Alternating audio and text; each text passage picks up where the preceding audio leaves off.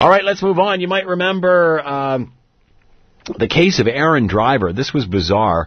All of a sudden, a lone wolf terrorist sympathizer detonates a device inside the back of a cab. Cab driver flees for his life, and of course, police shoot Aaron Driver.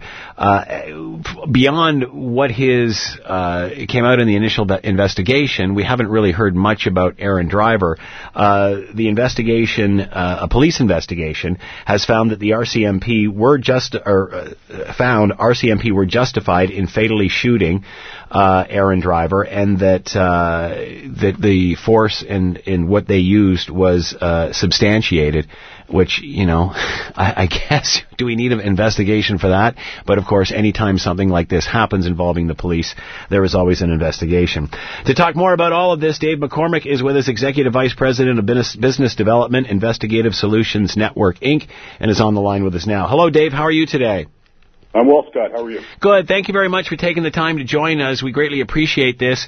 So what we're finding out from this yesterday, this was basically an investigation into the actions of the police, correct? That's correct, into the actions of the RCMP officers on that day. And what were the findings? What can you tell us about this?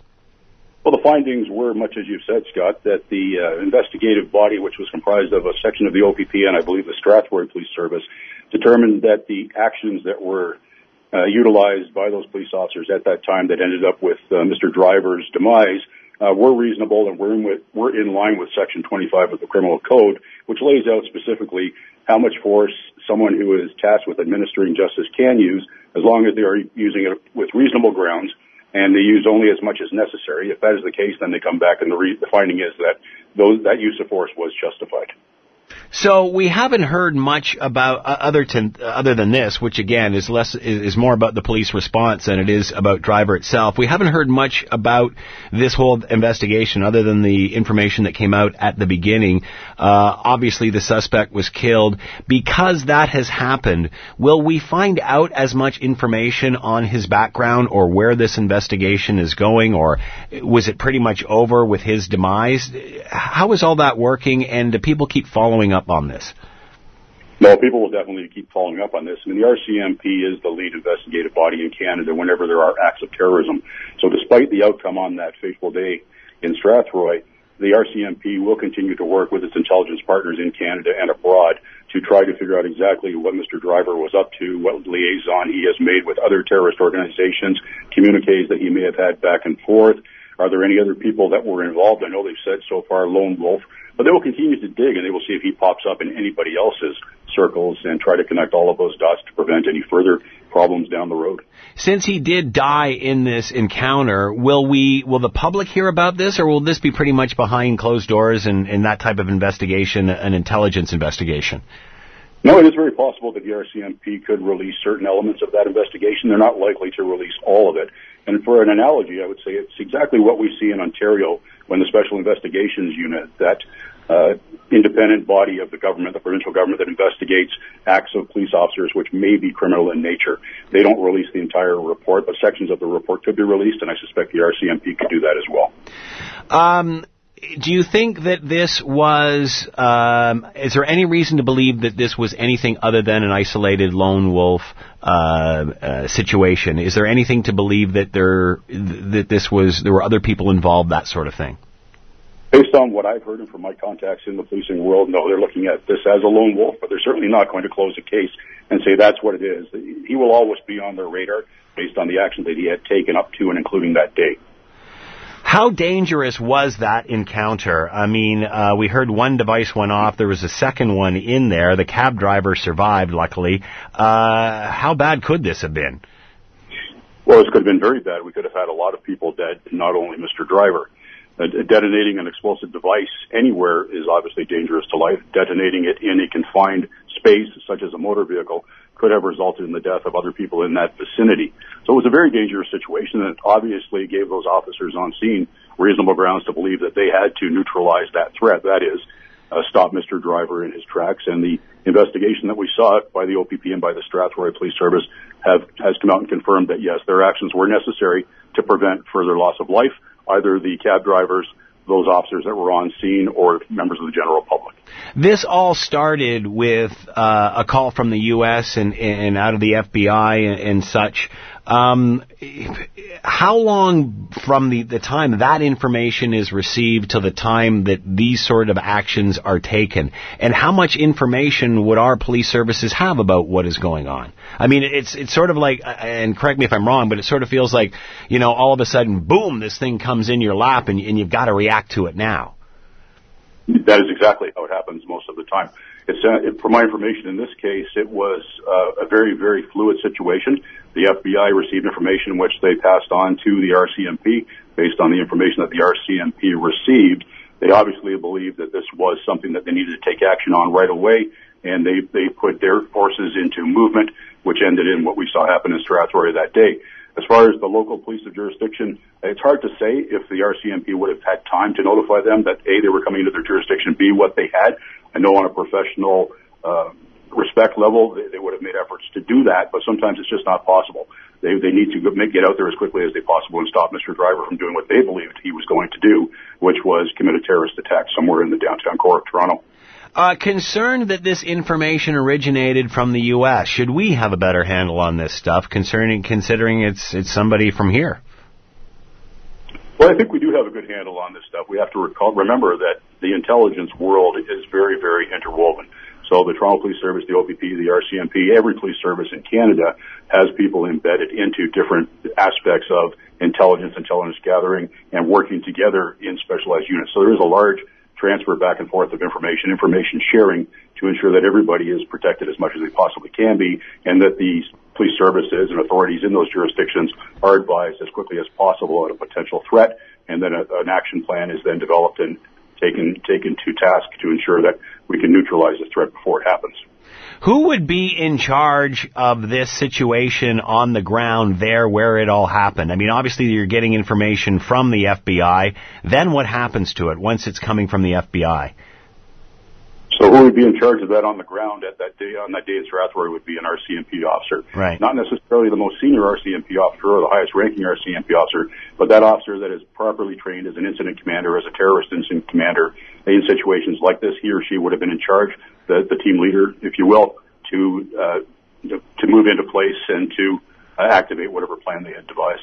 How different is a scenario like this than others that you would encounter on a day-to-day basis? Is this something that our police services need better training for? I think our police services are very well trained on it, and as I think you know, I was involved with policing for 36 and a half years as an incident commander for many, many of those years in Toronto.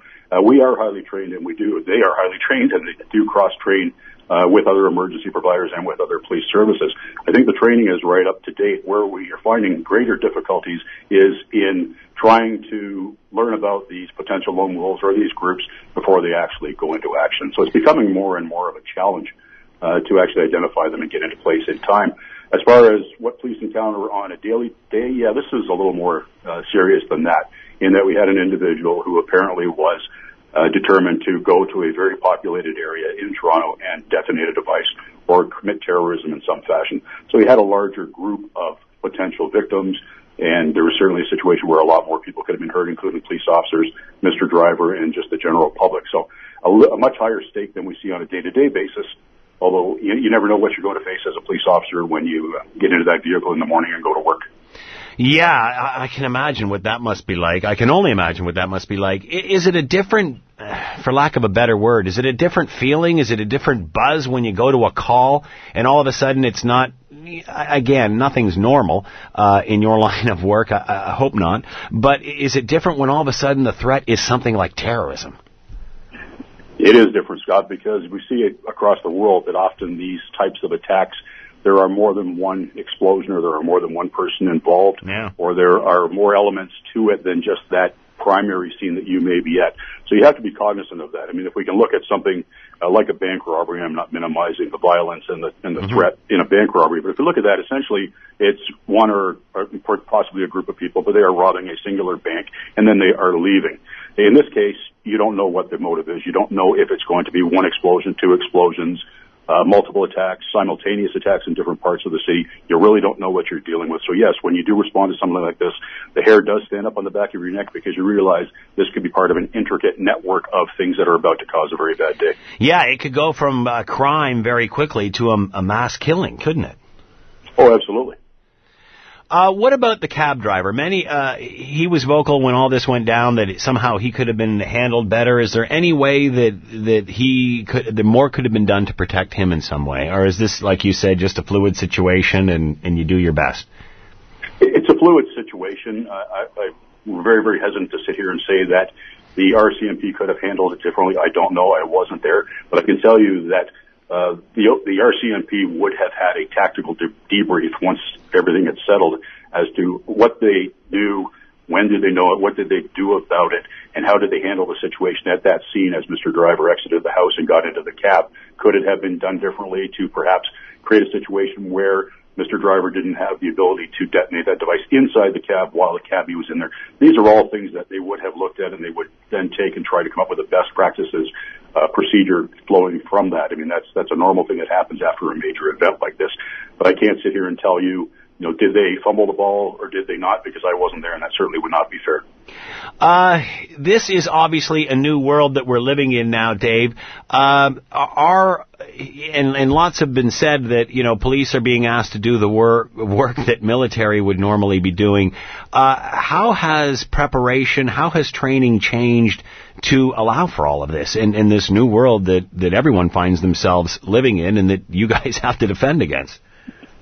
Well, training has actually changed. It's evolved very well. In fact, we see in Toronto specifically, and I'm sure other jurisdictions are doing it as well, there is now a unit that deals with countering extremism. So actually getting to these men and women before they actually get radicalized and decide that they're going to take action, how to identify them. So this unit works with the community to look for potential problems within their own communities to see if this person may be subject, to radicalization, someone who may be prone to joining a group or being inspired by a certain group. So the training actually begins with that, trying to spot the problems before they come. As I mentioned earlier, there's a lot of cross-training with specialized units. We have in Toronto and other jurisdictions the CBRNE, so chemical, radiation explosives and all other types of hazards, specialized units. We have the emergency task force in Toronto, so much like a SWAT team where they come in with their high-powered weapons and able to contain or diffuse a situation, eliminate any possible threat that may be there if necessary. There are highly specialized bomb units, and in the case of undetonated bombs, yes, the military does come in and usually assist with those as well, if it's a military bomb, a military device in the first place. The ever-changing world of policing. Dave McCormack has been with us, Executive Vice President of Business Development, Investigative Solutions Network, Inc., and obviously former police officer. Dave, thanks for the time and insight. Much appreciated. My pleasure, Scott. Anytime.